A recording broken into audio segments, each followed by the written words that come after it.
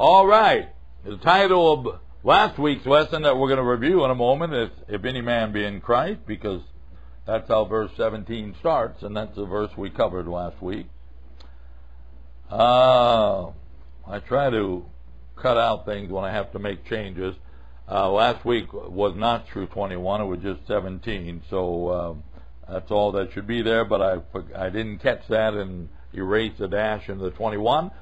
But the title of this week's lesson is, Who's Counting? Not God.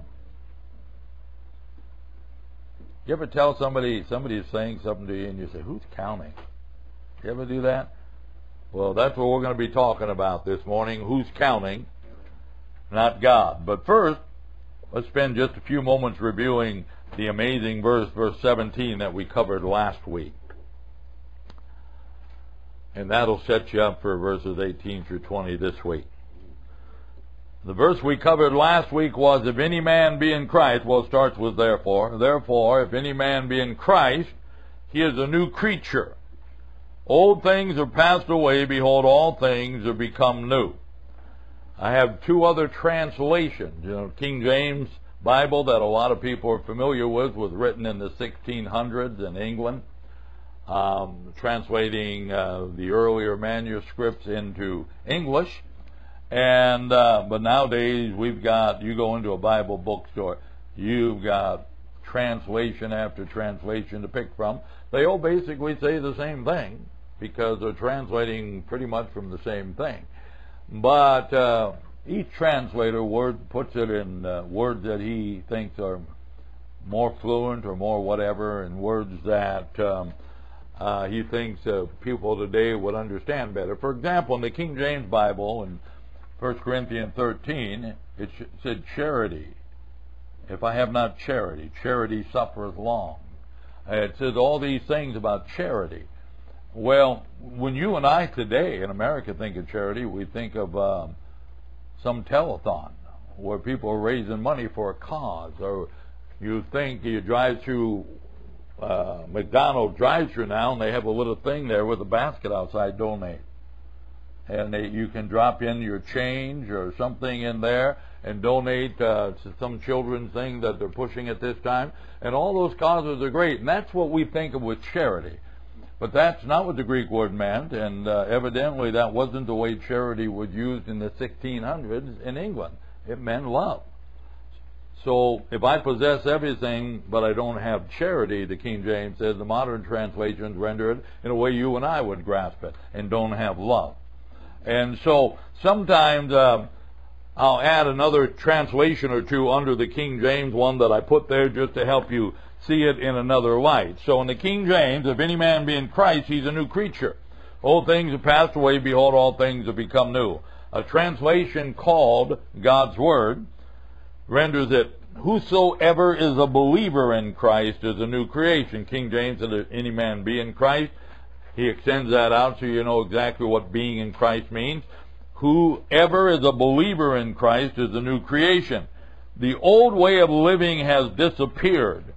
A new way of living has come into existence. Or the New Living Translation rendered it, what this means is that those who become Christians become new persons. They are not the same anymore. For the old life is gone, a new life has begun. Now, last week, I did something that I very seldom do. I don't know if I've ever done it before. When I was covering this, I didn't just have those two translations underneath the King James Version. I had 5 others. So I had the King James and then 7 other translations, because I picked translations that were all saying something a little different, because I really wanted to drive home some of the things that verse 17 was saying. And so even though I don't have all those translations here, you'll see initials down below, and those initials stand for translations, like KJV is King James Version, ERV is Easy to Read Version, God's Word is GW, New American Standard, so forth, is Contemporary English Version, so forth. So when you see all those, you don't have those verses here. I didn't have the room in review. But I just wanted to remind you of a couple things we shared. What is absolutely amazing about verse 17, if any man be in Christ? And then I took those 7 other translations along with the King James to stress each part of that verse, what's so amazing about it? What's it saying to me? It informed me that since I am in Christ, belong to Christ, joined to Christ, a believer in Christ, one of those who become Christians, engrafted in Christ, everything about me is different. Now, I did all that because I don't want you to get lost if any man be in Christ. Because you say, how do I get in Christ? And so I wanted all these other translations to lay it out for you. It simply means putting your faith in Christ, becoming a believer. So after emphasizing all that, I said, how is everything about me completely different? Everything is different because, and I went back to the translations again, old things have passed away. The past is forgotten. The old things are gone. The old is gone. The old way of living has disappeared. The old life is gone. The old thing passed away. The old previous and moral and spiritual condition has passed away. And then we went on, what makes everything different about me? What else is true that makes everything different about me? Everything is different because all things become new, and etc. So I really wanted to stress, when you become a Christian, you're not who you were before you were a Christian. Now, if someone goes to a Billy Graham crusade, now it would probably be his son holding the crusades. Billy's in his 90s. But Billy used to fill up the ballparks. All kinds of churches would get together in whatever big city he was going to and have their people invite friends and family. And he would get 60,000, 70,000 in a major league ballpark. And I think he hit over 100,000 one time in a big park. And he'd give an altar call. He'd preach that you must be born again, give an altar call, and thousands would come down. And research has shown that only about 7 out of 100 of those that came forward had any change, started going to church, had any real change. So only 7% might have indeed become Christian. But when you're dealing with 10,000 people coming forward, how many of you know 7% is not bad? Those 7% didn't go home the way they came. Now I'm going to tell you something. When they got home, went in the house, their husband didn't notice the difference. The wife didn't notice the difference. The children didn't notice the difference. The parents didn't notice the difference. But they were different. And time would bear that out. They became a brand new person. And what I love about that verse, before we move on to this week, is he says, if any man be in Christ, he is, present tense, a new creature. Old things are, present tense, passed away. All things are, present tense, become new. In our reality, these things are progressive. In God's reality, he sees it as done. God sees the finished work. You know why God puts up with you on your bad days? How many ever have any bad days? Do you know why a holy God puts up with you on a bad day? Because he's not looking at the mess you are. He's looking at the end result. He already sees, he's outside of time. In his reality, you're already sitting in heaven with him. He sees the finished product. How many of you'd like to see the finished product? I tell you, I look in the mirror, I don't see no finished product. But when I look in this mirror, the Bible is often compared to a mirror. When I look in this mirror, I see a finished product. When I look in my bathroom mirror, I think, oh my God, why don't you strike me dead now? That's not a prayer, God. That's not a prayer request. Just wondering out loud. That's not a prayer request. All right. So, now let's go on to this week's lesson. We'll pick it up with verse 18, right after it said that, therefore, if any man be in Christ, he's a new creature. Verse 18 goes on to say, and all things are of God, who has reconciled us to himself by Jesus Christ, and has given to us the ministry of reconciliation. All right, so he's saying all things are of God. So I asked the question under there, and the reason I have these questions and answers on here, you know, everybody's trying to reproduce themselves. I put these things together this way because I want to teach you how to approach the Scripture when you're reading it in your private time. You analyze it. So he said, all things have become new. What all things? What's become new here? What are the all things or it said all things are of God. What are the all things that are of God? It's the same all things in verse 17. At the end of the verse where it said all things have become new. The next phrase, and all things are of God. Same Greek word. One Greek word is rendered all things in both of these verses. The same. Remember, the New Testament was written in Greek. And the same Greek word both places. The all things is the same subject both times. So up here in verse 17 he says these all things are become new. And he explains it in verse 18 by saying the reason they become new is because they're of God. All things, the all things that have become new are those things that are the work of God in your life. Everything has become new there. Now, not only has God made everything new, how many of you know all things is pretty inclusive? Right? Not only has he made everything new, he then goes on and says about God, he said, who has reconciled us to himself by Jesus Christ and has given to us the ministry of reconciliation. So, we're going to be looking at this idea of reconciliation. But first we're going to back up to verse 17 where it said all things have become new. And, you know, I tell you guys around here a lot, if you don't have a clear understanding of an English word, you get out Webster's Dictionary or New World Dictionary or some such thing, right?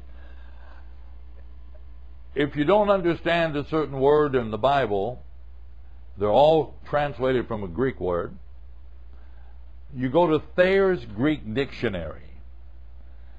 Thayer is a man who explains how the Greek words that are rendered in the New Testament were used in those days, what they meant way back then at the turn of the BC to the AD.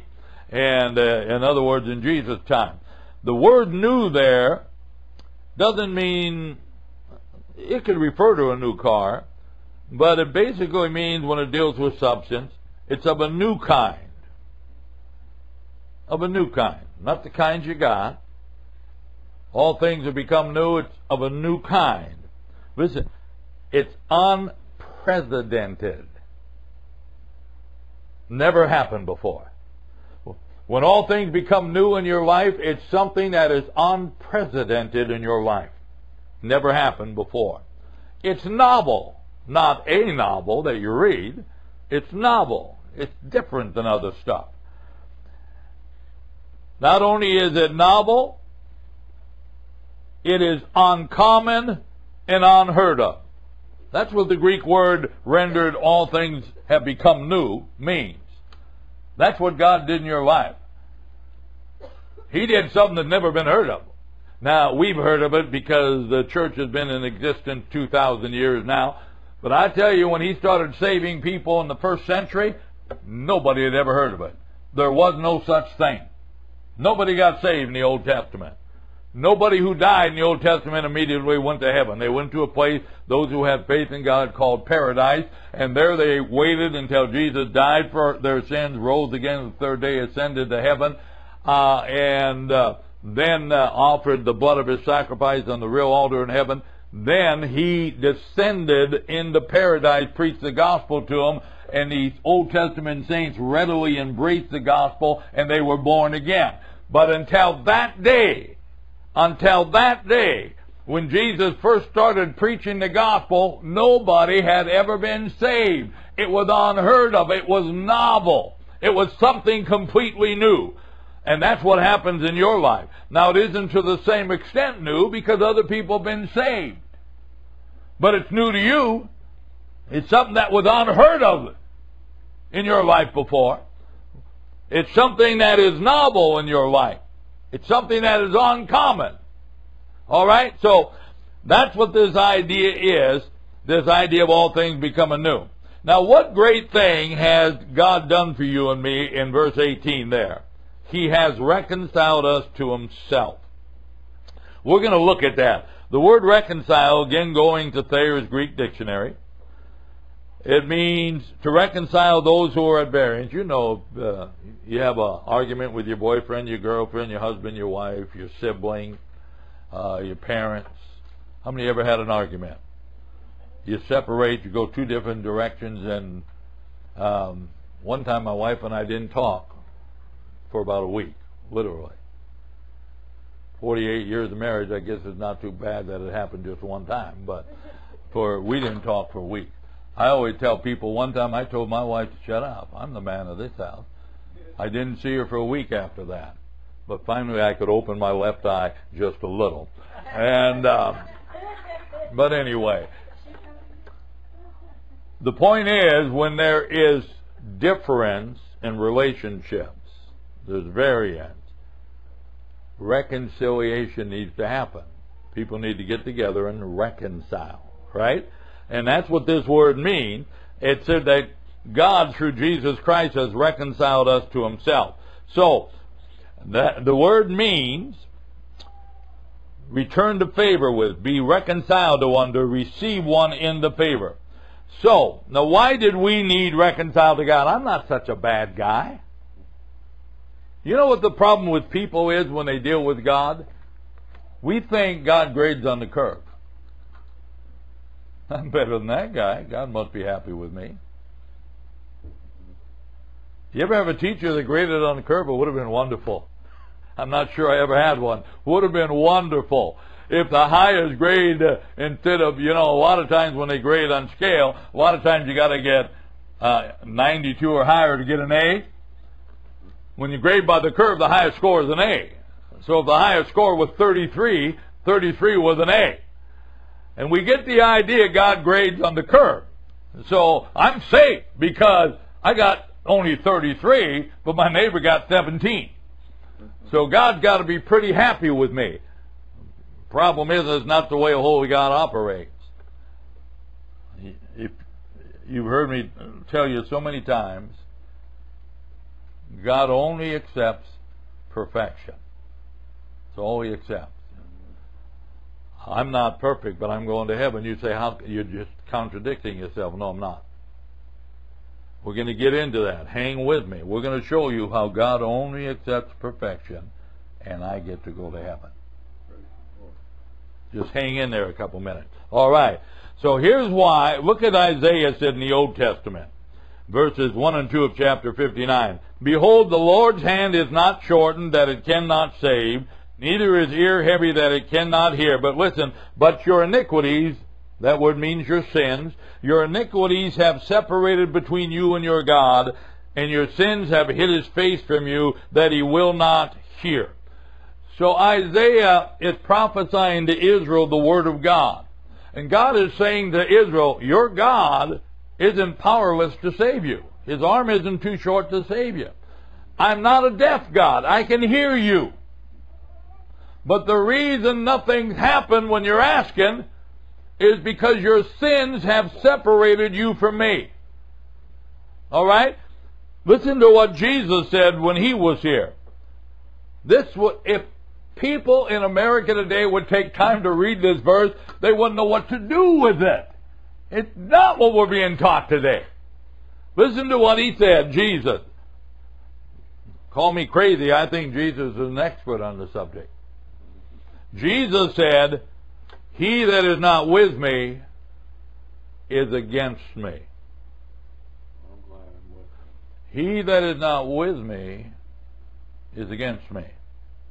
And he that gathereth not with me scattereth abroad. Jesus, in essence, drew a line on the sand, in the sand, said you're on this side or that side. It's amazing because politicians in both parties today tell us just the silliest stuff. They tell us that everything's acceptable, God loves everyone, going to take everyone to heaven. And God would love to take everyone to heaven, so he built this special door that people could go through to get there. But most people don't want to go through the door to get there. They want to just think, I want to be there and get there. But anyway, so they say, no, everything's acceptable to God. God's a God of love. He loves everybody. Everyone's going to heaven. And here Jesus said, if you're not for me, you're against me. You say, this is the good news you're talking about? It's going to get really good here. But to make stuff really good, you got to have a contrast. This is how bad it was. God told Israel through the prophet Jeremiah, I'm not listening because of your sins. Jesus told us, here's a line. You're either on my side or you're against me. All right? Flip the page over if you would. What important truth do we learn from that? If we are on Jesus' side, then we're fighting against him. Now, before I enlarge on that, we're going to give you some more information, but I got to get verse 19 in here. Verse 19 of the chapter we're in, which is 2 Corinthians chapter 5. Verse 19 says, to wit. That's why I like the King James. You don't see words to wit. Now, some people take the O out and say twit or something, but you don't see to wit anymore. They don't talk that way. To wit, that God was in Christ reconciling the world unto himself. In other words, causing those who wanted a right relationship with him to have one. He was settling what separates man from God's sin. So God was doing something to solve the sin issue so that people didn't have to be separated from him. All right?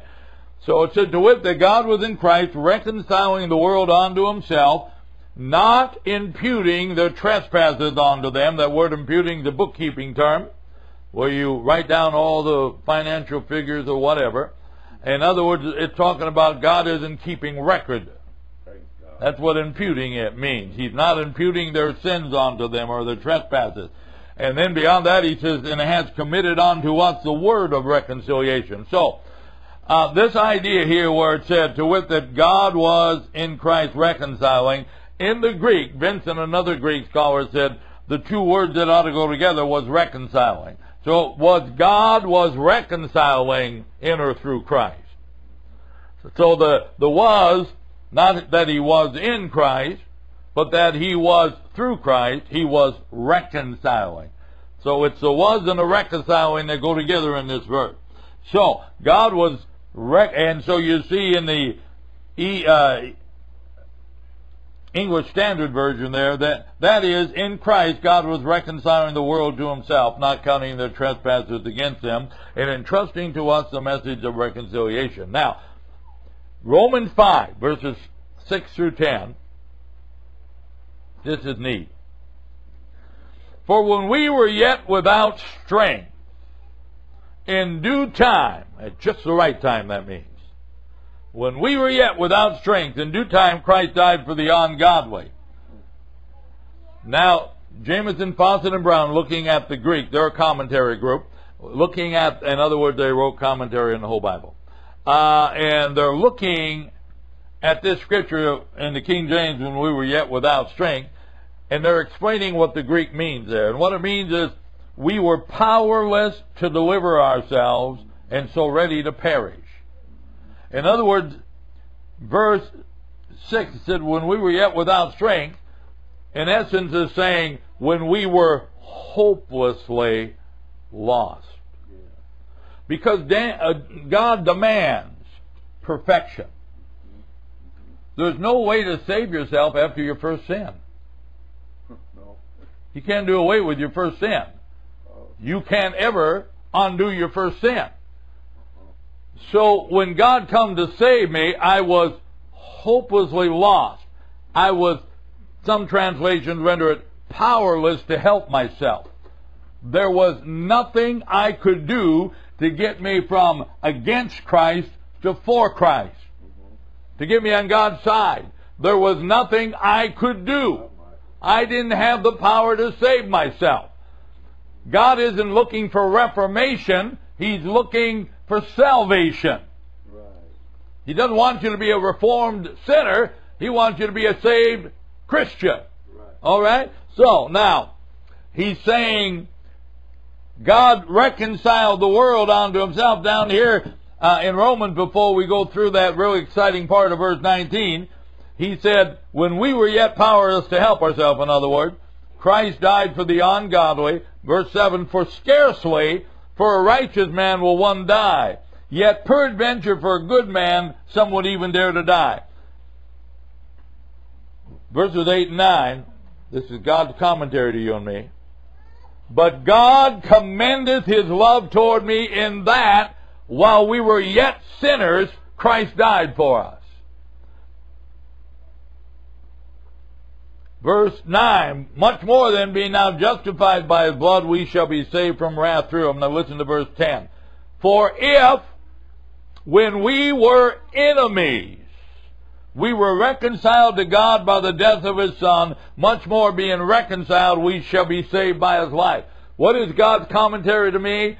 When he came to save me, I was a sinner and his enemy. That'd be like going behind the enemy lines and saving the people trying to kill you from someone trying to kill them. He came through Jesus behind the enemy lines, and trust me, the world was against Jesus. So much that they killed him. Jesus came behind the enemy lines of which I was there. All have sinned, the Bible says in Romans 3:23, and therefore we were all enemies of God. And God said, but I love those guys and gals, so what am I going to do? There was really no dilemma. He knew all along what he'd do, but I'm just talking in human terms here. So he sent Jesus to die for me. Now, what important truths do we learn from that Roman passage?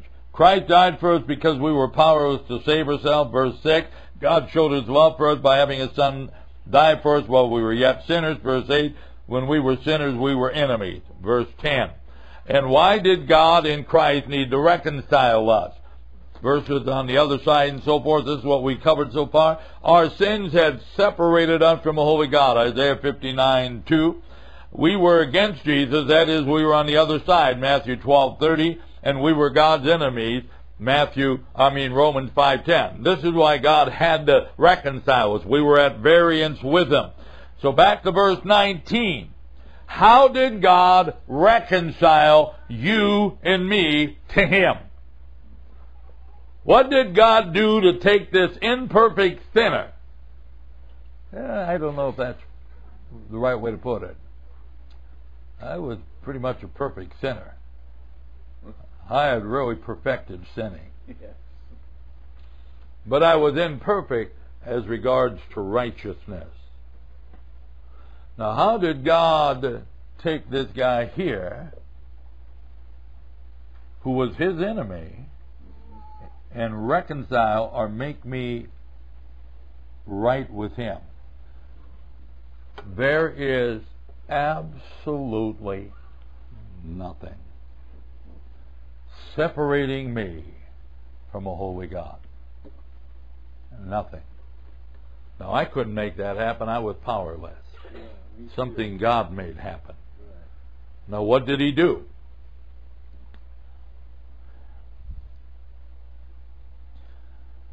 It said that the way God reconciled you was something happened that enabled him to quit recording your sins. Now, when I got saved, the Bible teaches me all my past sins were washed away. The day I was saved, I had no marks against me anymore. And now, since I've been saved, because I'm still not perfect, I still mess up. Yeah, me too. But he's not putting it down in the record books of heaven. He's not recording my sins against me. So if you could somehow sneak into heaven, good luck with that. But if you could somehow sneak in and get into the record room and look up my records and say, I'm going to see what kind of a guy he really is. And you'd find this giant book with my name on it, and you knew it was this David Hanna right here. And you somehow got it off the shelf, onto the floor, and you opened the page to get all the dirt on me. Because nobody would know more about me than God. You'd open that thing and you'd find one word in that giant book. Justified. Yeah.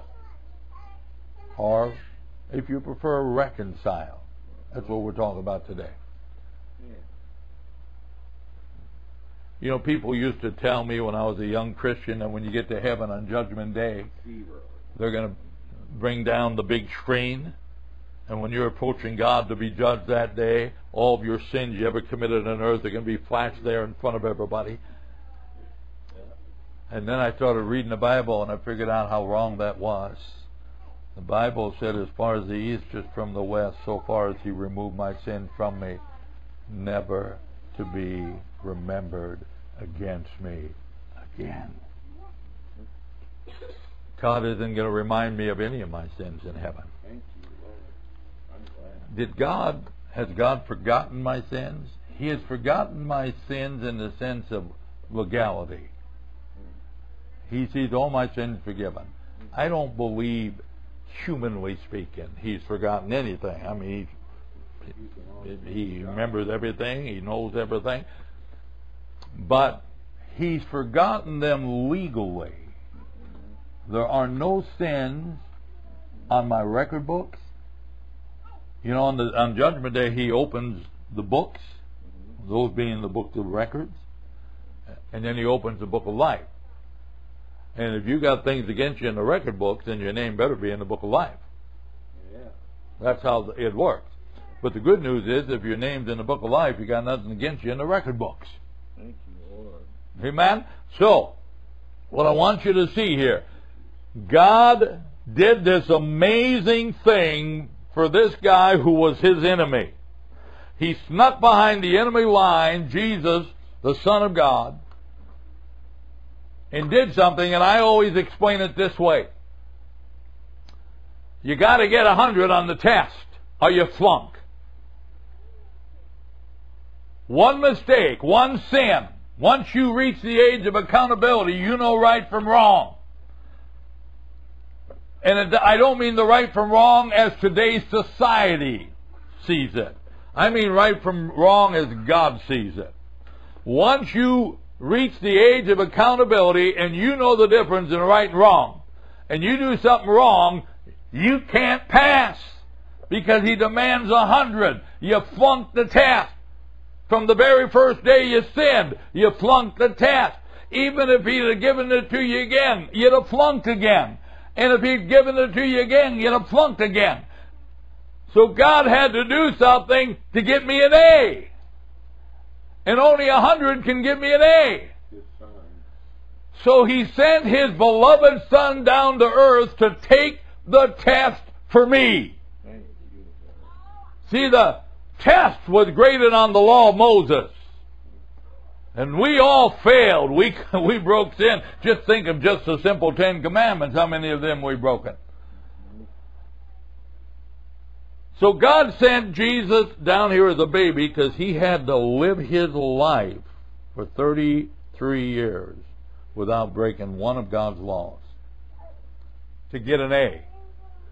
And because He got an A, God showed us how this was going to work in the Old Testament when they offered animal sacrifices. He said the animal has to be without spot or blemish. Jesus couldn't have just come out of heaven, assumed the form of a man, and died for me, because He hadn't been inspected yet as to whether or not He was without spot or wrinkle. So He had to live His life in absolute perfection. So He took the test and got 100. You say, what good does that do me? That doesn't give me 100. Yes, it does. When you put your faith in Jesus Christ, I always tell people, picture yourself at the foot of the cross where Jesus is up there dying. And He's even though He's in a tethered blood all over His his robe that He was wearing, because they stripped Him of the robe, beat Him until He was bleeding everywhere, put the robe back on. He was a mess every which way. But God gives you spiritual sight, and you see beyond the physical condition of Jesus, and you see Him in His heavenly white robe of righteousness. Not a blemish on it. Nothing but absolute perfection. And you fall down on your knees at the foot of that cross, and the Bible said, all my righteousness is as filthy rags.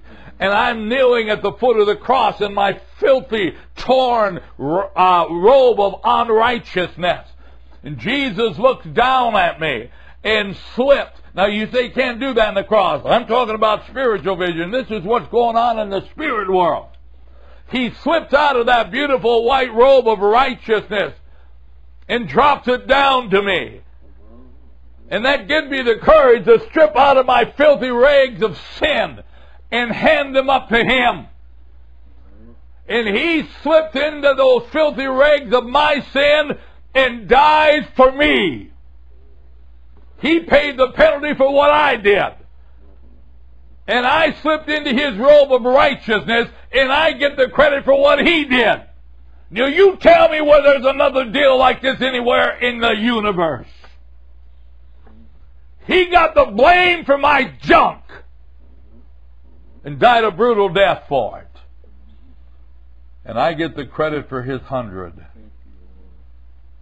and get to go to heaven. Pretty amazing if you ask me. So what does He tell me to do now? In verse 30 or 20 at the bottom. Now then we are ambassadors for Christ, as though God did beseech you by us. We pray you in Christ's stead that you be reconciled to God. Now God says, this amazing thing that you've just learned, go tell others about it. They can be right with God. God has paid for their sin. So what do I have to do? What did I have to do? I tell people when I preach funerals, people come to funerals because they know a family member or they knew the deceased. And I tell people, no matter how much you wanted to be in this room at the funeral home here, there was only one way to get in it. Doesn't matter. You could have sat home and said, I really want to be there. Wouldn't have put you there. You can sit home and say, I really want to go to heaven. Won't put you there. To go to that funeral, you had to walk through the door that led you first into the home and then another door that led you into the room. You could have stood in the hallway there and missed the whole funeral service.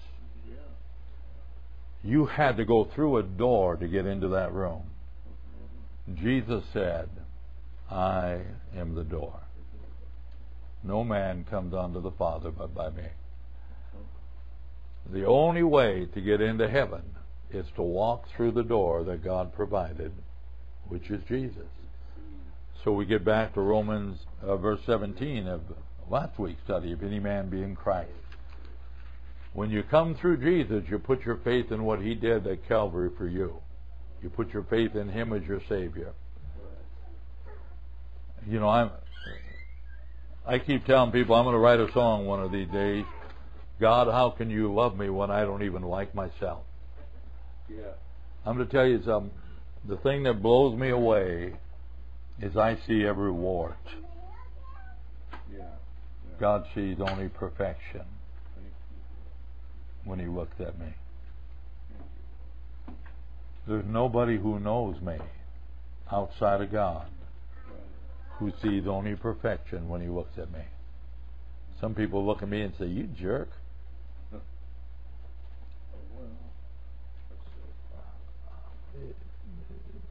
It blows my mind that God can look at this and see the finished product.